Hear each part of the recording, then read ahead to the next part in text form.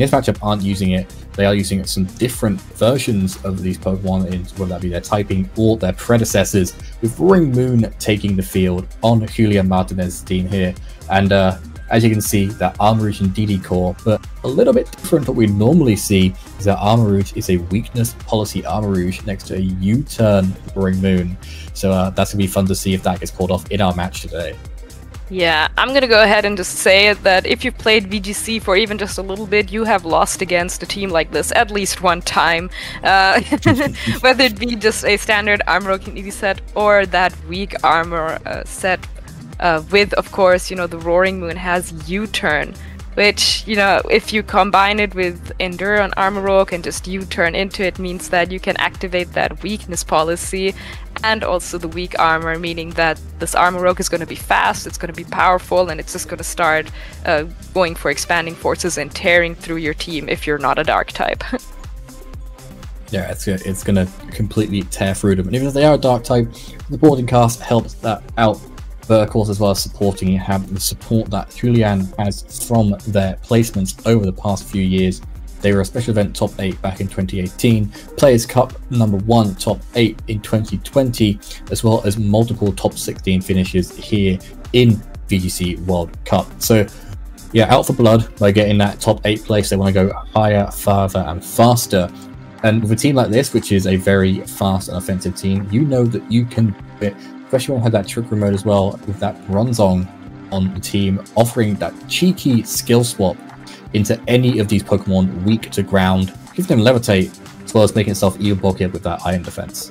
Yeah, some very unusual sets, and also the Bronzong, a Pokemon we don't see too often, but, with accomplishments like that, Julian is definitely a player who knows what he is doing. Also, that Choice Specs Torkoal is going to do a lot of damage if Trick Room does come up. We saw a Life Orb set just a few games earlier that did a lot of damage, and a Choice Specs is just going to do even more. And yeah, in combination with that Bronzong, we talked a little bit off screen as well how, with Skill Swap you can you can get the Torkoal to levitate and be immune to the ground type attacks, as can the Armarouge, or maybe even that Roaring Moon if it goes for a Terra Poison.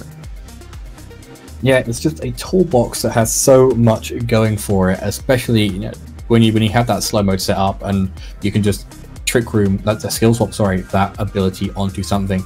Of course, let's see if that skill swap potential will have anything onto the opponents here. We do see Yang Chieh-Lun's team coming up on our screen right now. Of course, has had regional top 16s, regional top 8s, and a regional championship to their name in the past 2 or 3 years. But of course, their team next to them is full of very familiar faces, with Rillaboom, Landorus Core, Chien-Pao Dragonite coming out for the action, and Kingambit for our main, rounding out the team. And this time, Kingambit has that black glasses for even more dark type damage. It does have the black glasses, but it's not playing Swords Dance. In this case, it is the Iron Head set, which is still a very, very good move to have on it. The set has also, I believe, already won a regional championship. And otherwise, yeah, Pokemon that we've seen around for, quite some time.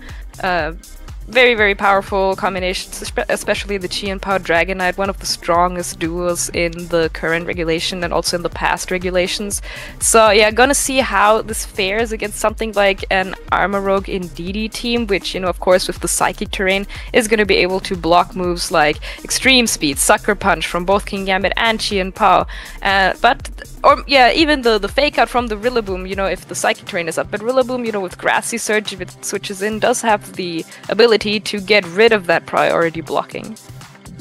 Yeah, it has the ability to get rid of that priority blocking. So it is going to be a back and forth fight of who gets their terrain set up. And that is going to be something that plays heavy in this matchup. With that skill swap, though, on the Pokemon, this high horsepower and stopping tantrum on multiple of the Pokemon aren't going to be doing too much damage if pulled off correctly. But with game 1 ready to go, to see if our players do opt to go for those strategies to get their victory and put the team a step closer to that crown, as we see Chien-Pao plus Kingambit coming out from one side, and then we do see that typical lead. So we might be seeing that combo straight away with the Roaring Moon plus the Armarouge. Yeah, we could see the Roaring Moon go for a U-turn right away, of course, and if the Armarouge goes for an Endure, then it is not going to care about either of these Dark-type Pokemon going for attacks into it. And, this Kingambit, of course, does doesn't really need Swords Dance when it has a partner like Chien-Pao, but the Roaring Moon is going to be, probably with the speed boost, the fastest Pokemon on the field, so if it does go for a U-turn, then it will be able to get it off with no problem. The Chien-Pao is not going to be able to go for Icicle Crash into that slot before the U-turn, and we are going to see a Terrestrialization here right away, turn 1. Yeah, the Terrestrialization turn 1 allows for something to take this a bit better. Now, is that Kingambit going for that Dragon typing? So we've kind of seen the whole spectrum of Kingambit's types, whether or not you want to take your weaknesses to fire it better, your weaknesses to fairy it better. This one wants to take those fire type weaknesses a lot better, especially in the face of what's coming in front of them. Sucker Punch comes out, goes into what was that Endure, so trying to make sure you can maybe break through that weakness velocity combo, as it does go down to a low bit of HP. Weak Armor activates, raising the speed but lowering the defenses, and of course coming up just behind that is that weakness policy. So Armarouge is ready to go from that turn 1, and as we see from its team sheet, it does carry that stored power, so even if it doesn't go for that Heat Wave, it is still throwing out loads of damage into either of these Pokemon. Yeah, interesting that the Chien-Pao decided to go for Sucker Punch there. I'm wondering if maybe he expected Armarouge to not go for Endure that turn, because I personally would have expected something like an Icicle Crash into the Roaring Moon maybe, but then again, that could have gone for Terra Poison, so it wasn't necessarily a safe move. And yeah, this Kingambit being a Dragon type now means that Armarouge will be able to hit it with Expanding Force. Still not going to do any damage to the Chien-Pao though. And Breaking Swipe, even though that might be super effective, is not very strong, and it's gonna boost Kingambit's attack rather than dropping it, thanks to the Defiant. And that is just the race that you run with these Pokemon. You know that you're getting a stat drop, you know you're getting some sort of stat boost, you're getting everything and everywhere on these Pokemon. Yeah, given that the Armarouge is now at its fullest potential, it knows what it wants to be doing. We see Kingambit switching out though, which means there is going to be something taking his hit from the back. And if we see something like that Heat Wave coming out from this Armarouge, especially with that Rillaboom coming on the field, we know that it's going to be a bad situation, especially with that Grassy Train. Expanding Force is going to be double up, but Sucker Punch goes through. Yeah, no, that is a good switch there, because the switch, the fact that the Roaring Moon switched out before the Kingambit means that it was really important in this case, because Chieh-Lun definitely expected the Indeedee to come in here to block that Sucker Punch from the Chien-Pao. So very, very smart on his end to just predict that, switch in the Rillaboom, get rid of the Psychic Terrain so the Sucker Punch can once again come through and KO that Armarouge before it can do any massive damage. And it just gets even worse for Julian here, because you have that Ursaluna in play who is already weak to this Rillaboom without having to go for Terrestrialization, becomes weak to a Chien-Pao if it does Terrestrialize. Yes, you lose your Ice-type weakness, but without any Psychic Terrain, Sucker Punch is just around the corner. And yeah, and even if so, with that Grassy Terrain up, your Earthquake is doing less and less damage, so you're forced into that Facade most likely. Roaring Moon can come in to try and put a bit of pressure down, but given that it's going to also be weak to the Pokemon on the field, it isn't going to be happy. A Terrestrialization does come out, so to see if Julian read this well, or if Yang Chieh-Lun is going to go for every bit of damage onto the threat that is the Ursaluna, because Indeedee wasn't really doing much in the state it was in. Wasn't doing that much, but an Icicle Crash going into this Roaring Moon that just switched in is going to take it out, no problem. That is 2 Pokemon down for Julian already. And yeah, this Woodhammer is going to do neutral damage to this Ursaluna. Is not going to be enough to knock it out, so a great Terrestrialization there for Julian, as the Facade going into the Chien-Pao is not going to be enough to knock it out, really showcasing that Ursaluna, sometimes you really, really want that Guts boost, otherwise you just might fall short on some very crucial KOs.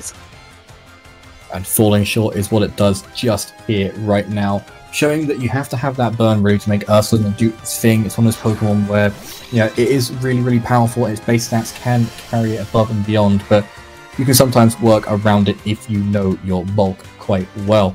Indeedee coming in stops anything like that Sucker Punch coming through, which can be a bit helpful given the Pokemon on the field, but given how low Ursaluna is right now of its HP, either of these Pokemon could just kind of look at it and it goes down. It's a bit of a bad news bear situation. It's taking its damage. It hasn't done too much of its own. And Yang Chieh-Lun is able to just run rampant with the field state right now. Yeah, and then Icicle Crash coming out onto the Indeedee is going to do a lot of damage thanks to the critical hit, and a Wood Hammer following up from the Rillaboom is enough to knock out the Indeedee, so won't be able to go for something like a Trick Room, and also didn't go for Helping Hand. So yeah, this Ursaluna is all on its own right now, and it is going to go for a Facade into the Rillaboom slot. Will be more than enough to knock it out, especially with that Chien-Pao and the Guts boost helping it out a little bit. But yeah, at this point, Ursaluna, with the little bit of HP it has left, and no form of speed control on the field, means that it will not be able to win against Chien-Pao and all the other Pokemon that Chieh-Lun still has in the back. It's not going to do too well, and to make your worries even worse if you're Julian, you see that King Gambit coming on in. Like, yes, you can try and go for an Earthquake and try and hope there's some sort of, like, maybe they get a bit too greedy or anything, but yeah, it's a Pokemon known to be on the strongest Dark types. Icicle Crash does not miss and gets the hit into that slot there. So it does go in favor of Chieh-Lun. Julian seeing out to the very end. Played it quite well, you know, knew what to do, but then Chieh-Lun, just with that Rillaboom switch in, changed the flow of the game because it removed that Psychic Terrain, and it also removed that ability to avoid any priority attacks, which became useful against that really speedy Armarouge we saw in play today. Yeah, that play definitely, I think, just won him the game, because once that Armarouge went down, you know, he had the setup for it, but then, yeah, you know, having that pretty obvious Indeedee switch in called correctly and switching in the Rillaboom, and then, you know, being in a position where you can't really count on getting up a Trick Room for the Ursaluna just meant that, yeah, there was not really much he could do after that. Of course, you know, maybe an Icicle Crash could have missed, maybe an Indeedee gets off a Trick Room, but I feel like even then, you know, the King Gambit having gone for the Terra Dragon, meaning you're not weak to the Earthquake from the Ursaluna anymore, who knows if, you know, you would have managed to KO it then. But that's, yeah, that's the only way where I might see Julian maybe still making a comeback. So yeah, his opponent definitely knows how to play against this kind of weak armor. Armarouge set has definitely, you know, seen this trick at least one time before. And now going into game 2, I think Julian really needs to maybe go for a different approach, maybe, you know, go set up Trick Room right away, or maybe protect his Armarouge just a little bit better. Yeah, to see what does go for here. Did you see that the double Trick Room lead actually coming out on this first turn? So you have to kind of play the game of who's going for that Trick Room. You can't Sucker Punch into, even if you get the Trick Room, you can't Sucker Punch. So a very well played lead here from Julian, just making sure that no damage is thrown down as much as possible. And with no other Dark type moves coming out from that Chien-Pao, we know that it's likely going to have to go for that Icicle Crash and hope for a flinch. If not, just have to switch out completely and allow the Cowtown Cleaves coming out from this King Gambit to do all the work for it. Of course, we can maybe see something like that Terrestrialization to that Fire type to make sure that it takes those hits well, or just relying on that raw luck of way on moves go. Follow Me, of course, is the way to save your grace here, as it's redirect all these attacks away. Ice Crash will go into that indeed. We know how much it did last time. It just misses the knockout. Cowtail Cleave will guarantee that knockout, allowing the Bronzong to get the Trick Room up, and this is the ball flowing for Julian, especially with two Pokemon weak to fire sat on the field right now. It's going to be a heyday for whatever Pokemon comes in. Yeah, if the Armarouge would have come in here, Heatwave, I don't know if it would have been enough for the King Gambit, but this Torkoal coming in here is going to do way more damage with the Sun and the Choice specs helping it out. And I mean, this Chien-Pao does have Focus Sash, so it will take at least one attack, but the Bronzong is also playing Body Press. So maybe Chien-Pao, if it goes for like a Terra Ghost here, will be able to survive this turn, because there's nothing else that the Bronzong has attacking-wise aside from that one fighting move. So that could be an interesting option for Chieh-Lun maybe, but this King Gambit is in a lot of danger, so we might want to consider a switch, but what do you really switch into in this situation? The only Pokemon that can really take, or might be able to take an Eruption okay-ish, might be the Dragonite. Yeah, Dragonite seems to be the only Pokemon that comes in this situation, but if you read the room a bit further, you do notice that with the possibility of these Iron defenses going off and giving Bronzong even more stat boosts, you look at the team that Yang Chieh-Lun has, and that is all physical attackers but the Flutter main. And of those physical attackers, not many of them can hit well into a Steel type, and if it's a Terrestrialize, not many of them hit very well into a Fire type with Levitate either. And the first iron defense going off means that that ball is rolling, and you can start seeing the body presses taking action. Heat wave goes down, puts a sash on to that Chien-Pao. Hopefully there are no burns that cause any worry for that Chien-Pao losing its focus sash, or making that King Gambit do any less damage, and there is not. This Counter Cleave comes through, goes into that Torkoal, does a massive amount of damage. Sucker Punch follows up. It lives! We need it to be here for another Heat Wave with that body press rolling. That could be very, very dangerous. Oh, wow. Yeah, that I wasn't sure if the Torkoal would survive that Sacred Sword, because, you know, with the Chien-Pao helping King Gambit deal so much damage, I really wasn't sure if it could survive, but yeah, Torkoal just barely hanging on means that it can fire off another Heat Wave next turn, and now that this Bronzong has gone for a Iron Defense, this Body Press will probably be enough to help knock out this King Gambit if it does not go for a Protect. But Torkoal instead switching out here for Julian, bringing in the Ursaluna, and yeah, now that the Terra is out, Chien-Pao cannot go for Terra Ghost anymore, so also threatened by the Body Press. But King Gambit also switching out here for the Rillaboom. So the Psychic Terrain is no more on Julian's side, and that could be a big problem in the rest of this game. It could be a big problem about that ability to reset it, especially again with this Ursaluna being in a position where it doesn't like seeing this grassy terrain being active. But on the flip side, Chieh-Lun doesn't really like seeing a Bronzong that's now turned into the fire type, taking less and less damage for these Pokemon, and it is in that +2 situation. Body Press goes on out into what was that King Gambit, doing a massive chunk to this Rillaboom, and it's just showing the offensive presence you can get from Pokemon like Bronzong if you leave them alone. It's set up its Trick Room, and now it can go and rain through with its Iron Defense and Body Press. You can even start playing chicken with the Chien-Pao, because you can start going for the Iron Defenses until it no longer wants to go for a Sucker Punch, and you'll just take that hit anyway and go for a Body Press and get knocked out in return. Yeah, a similar play here happening like in game 1 where the Rillaboom came in and then the Chien-Pao went for a Sucker Punch. But yeah, Julian reading that, saving his Torkoal, bringing in the Ursaluna, which is now burned, so Guts boosted, and the Body Press did so much damage to that Rillaboom. You know, the Chien-Pao really helping out Julian in the situation as opposed to, you know, his opponent. And now this Bronzong is in a pretty nice position to just, you know, set up some Iron Defenses and just dishing out some Body Press damage, because unless there's a Flutter Mane in the back, and there it is, this Bronzong can pretty much KO anything right now that is not the Flutter Mane. Yeah, it can put pressure onto all these Pokemon, and even with Flutter Mane there, it's not the most physically bulky Pokemon, so I think the grassy terrain will only be a short saving grace for it. Shadow Ball is really the only option you can go for into this Bronzong. You're only boosting your physical defense, so Flutter Mane is a bit of a problem from here on out. But if you can make it so that's the only Pokemon left in the field, then you're doing damage to it. You see the Earthquake comes on out and still does about 75%, even with the grassy terrain active, just showing how strong Ursaluna is. And that was with the burn, actually. Yeah, it is with the burn Guts boost, but, you know, grassy terrain is usually like the one move to help slow down a move like Earthquake a little bit damage-wise, but that was still so much damage, and even if it hadn't done a lot of damage, this Ursaluna is also playing Shadow Claw, which can also hit the Flutter Mane. But yeah, right now Julian is in a great position to just keep dishing out some more damage with both of these Pokemon. So yeah, this Chien-Pao can only protect itself so many times. I wonder if, you know, maybe trying to stall out the Trick Room here still. But yeah, you're really on a little bit of a timer. The Flutter Mane is gonna go for a Protect here, as it's not a Choice Spec set, it is a Booster Energy set, as a Sucker Punch into the Ursaluna. Gonna do a decent amount of damage, and Bronzong is just gonna set up another Iron Defense, and I'm guessing this Ursaluna probably just went for another Earthquake. No, it's a Facade to finish off that Chien-Pao.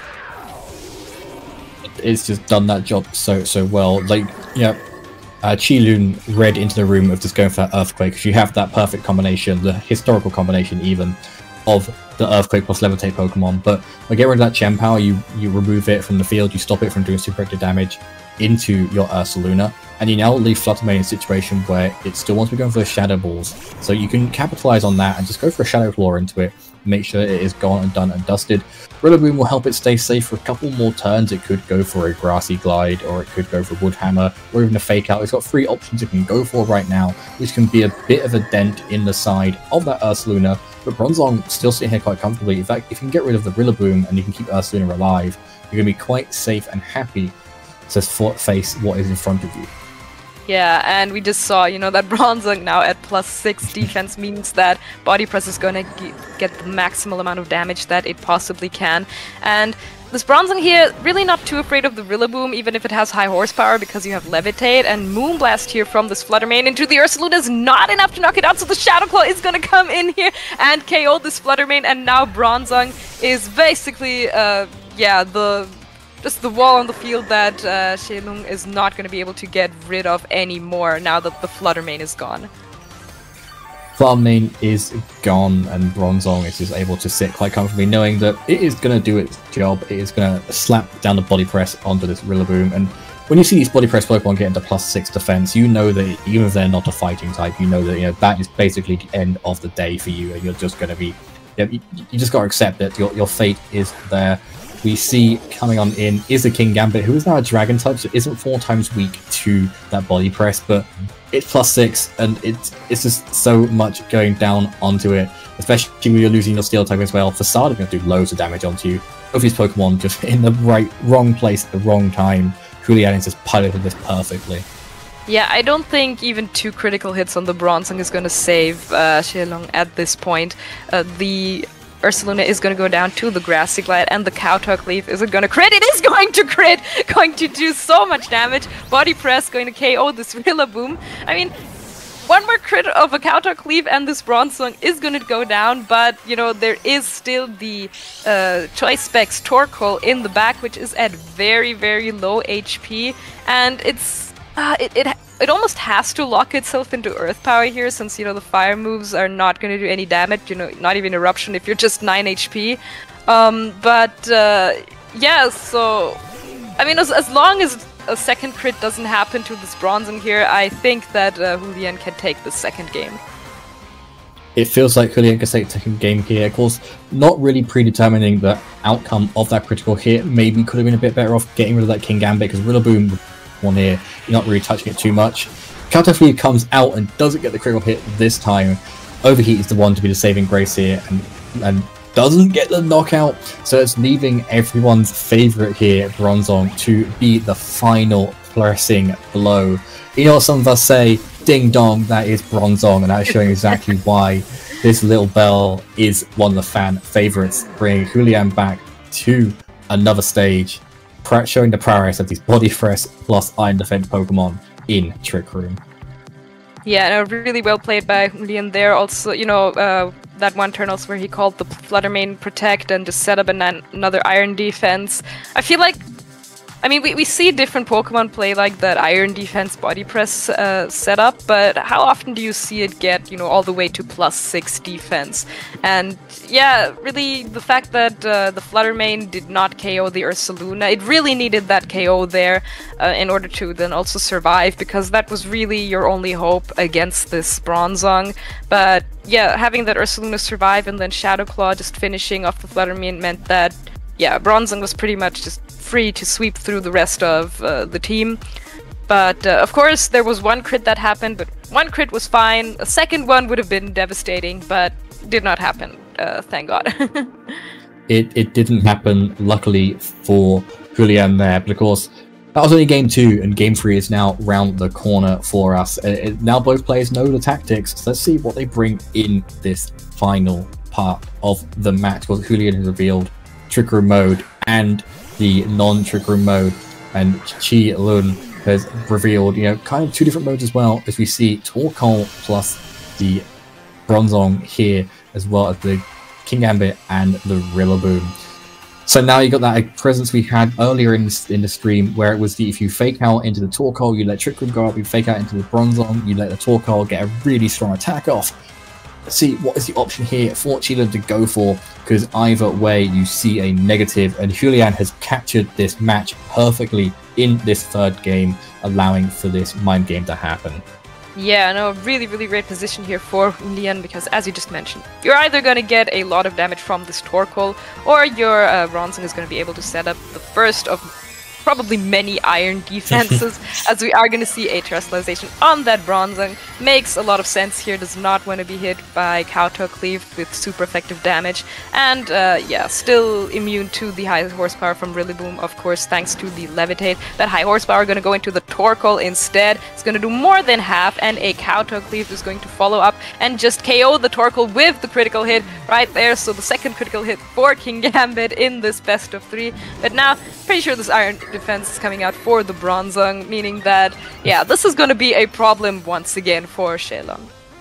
It is going to be a massive problem from the get-go.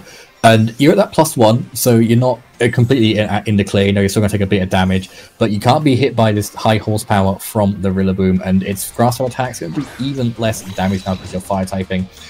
And the Kingambit, you know, it can maybe flinch you with an Iron Head, but it's still doing less damage because it's fire type, and it is going to rely on its dark type moves, one of which is now out of the picture because Indeedee is on the field. So it's down to a Kowtow Cleave or a tactical switch to get the ball rolling. Chien-Pao can be very helpful here to make sure that there is that defense drop. But at this rate, you can just go for a follow me and get another iron defense up, or follow me Trick Room and keep getting and make sure you're in that faster position to keep those defense boosts up. Bronzong already just really, really happy for what it can do and what it will do. As you see, Trick Room is the option there going into this next turn. Yeah, I feel like Chieh-Lun's strat might even be to just KO everything around the Bronzong, and then, you know, bring in Flutter Mane later to take, you know, to just fire off Shadow Balls into it. So I feel like Julian really does not want the Indeedee to go down here, but a Wood Hammer from Rillaboom is going to do a lot of damage, and it's probably going to be followed up by a Kowtow Cleave, and it is going to first be a Dazzling Gleam. Barely going to do any damage, even though it is super effective on this Kingambit. Kowtow Cleave finishing off the Indeedee. So now that this Indeedee is gone, that means that Julian will not have a tool to redirect any Shadow Balls from a Flutter Mane in the back. Bronzong is going to set up Trick Room here, and yeah, this Bronzong is still looking strong here, and there is that Ursaluna in the back, but it does not have its Guts boost yet, and, you know, once this Ursaluna goes down, it is Bronzong against the world, and I'm pretty confident Chieh-Lun still has Flutter Mane in the back to deal with it. And that is going to be something that, you know, Julian's going to have to keep in mind. Of course, you have that mindset knowing that the Rillaboom has to now switch out to reset that grassy terrain to make it a bit more tolerable in front of that Ursaluna. But Julian can quite easily learn about this and quite easily just say, okay, I'm going to throw down a Shadow Claw into what I think becomes a Flutter Mane, or can maybe just go for more Iron Defense to try and make sure there is still that bulk there. If not, you know, you're at the +2 already, and you've already got a really good natural defense stat. You can start going for these body presses. There is a switch on that Rillaboom though, as we do see it is the Chien-Pao coming in. So that is going to not like taking a body press if it went into that slot. And we do see Protect coming out from the Kingambit, keeping it nice and safe. Maybe waiting for that Rillaboom to come back in so it can do its Sucker Punches later. Its body press does go into that switched in slot on the Chien-Pao, bring it down to its Focus Sash, allowing for if this Ursaluna goes for an Earthquake or goes for anything else to get it knocked out. And it is, and that is down and out. So no more super strong bust from that Chien-Pao. And it looks like to me it's going really good for Julian unless the Rillaboom can do its dividends and stop this Ursaluna. Yeah, I think you really need to try and stall out this Trick Room here a little bit. So yeah, now that I'm guessing, yeah, Rillaboom is going to come back in here, set up the grassy terrain, and you have that Fake Out pressure for one turn. But I don't think this Bronzong at this point is going to be able to KO the Rillaboom or the Kingambit. I'm not quite sure, but this Ursaluna is definitely a threat in the Trick Room, so you probably have to go for Fake Out into the bear to stop it from KOing one of your Pokemon. And yeah, I think once the Ursaluna is gone, Flutter Mane just wins the game. How do you get rid of an Ursaluna that easily in Trick Room? You're gonna need Fake Out pressure, Grassy Glide damage, all that good stuff, but this Bronzong is still a threat, you know, at, I believe, it is only +2, I believe, at the moment. So Body Press not going to do quite as much, is not going to be enough to knock out this Rillaboom. That could be very, very important in this upcoming turn. It can be very, very important. But what is also important to note is that there was that double up into the Ursaluna. So Chieh-Lun realizing that, okay, I've got to get rid of this Ursaluna because that is the thing that's hitting my Fluttermane, and Fluttermane is key to victory in this late game. You can keep trying to protect, but I don't think you're going to be that lucky today, Julian. So you're going to have to try and attack something this time round. With an imminent Grassy Glide coming out, that's still going to do a fair bit of damage with how much we've seen Julian put out from the rest of this game. So it's going to be down to making sure you get rid of that Rillaboom and just start processing your damage in a way that allows you to force it. So Fluttermane's gone, and you only have Kingambit on the field. It's going to be very, very tricky, but Julian has the tools to do it, but Chieh-Lun also has that ability as well. All it takes is one correct play from either of these players, and that deadlock is broken for this late game. So Ursaluna tries for another protect and doesn't quite get it. Oh no, it's not gonna get it, but yeah, a Sucker Punch coming out from the Kingambit is not gonna do anything in this case, since, Ursaluna did not go for an attack, and Grassy Glide does so much damage against it. Body Press going to finish off that Rillaboom, and yeah, I actually really like that Julian went for that second protect. He kind of has to, but also because, yeah, the Sucker Punch is kind of obvious, because you need to get rid of this Ursaluna. And honestly, I don't know if a Sucker Punch plus Grassy Glide would have been enough. Depends on how this Kingambit is trained. It does have the black glasses, but there is no Chi and Pow on the field, so it might have been a little bit of a roll there. And there is that Fluttermane. Now, this Fluttermane, it's not a Choice Spec set, it is a Booster Energy set, which means it does have Protect, so can try and stall out the Trick Room as well. And yeah, this Bronzong is not touching this Fluttermane at all, so it's really going to come down to if either Ursaluna or Fluttermane goes down first.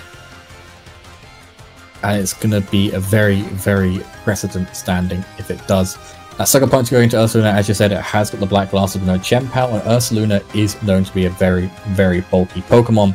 Because Fluttermane could follow up with a Moonblast if there is that Live, and it does maybe go for that. It could even go for a Protect to try and stall out this Trick Room. There's so many options. There is that Protect going on, so it is going to mean that Fluttermane is safe for a turn here.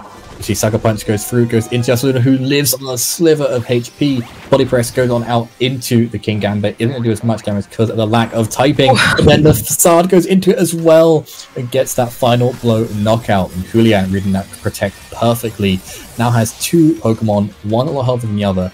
However, Chieh-Lun knows that if you get rid of the Ursaluna, you then can run rampant by not getting hit by the Body Press.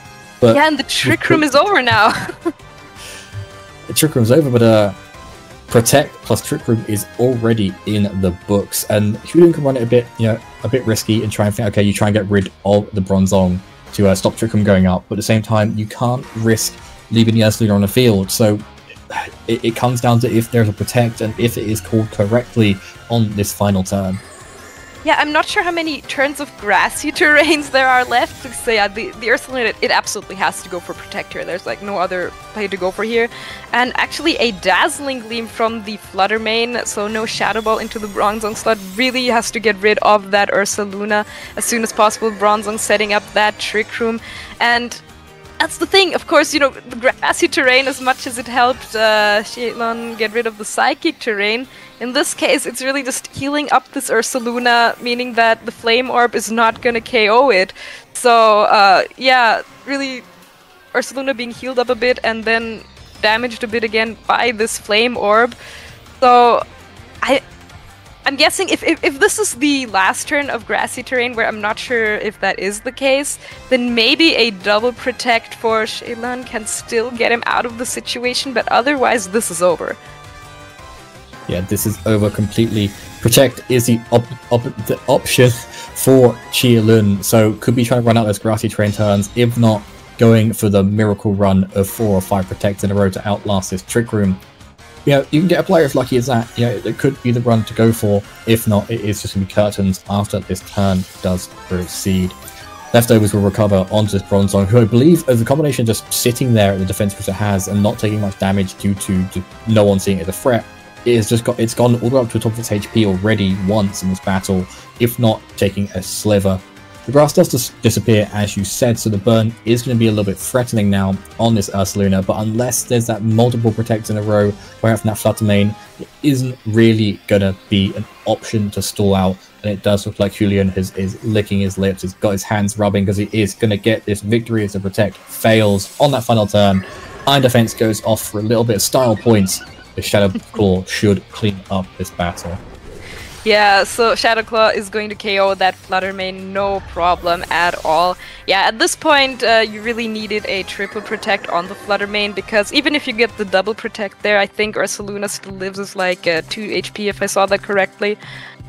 So yeah, just that 1% chance there to still come back from that match not happening there for Taiwan, unfortunately. So this match is gonna go to Argentina.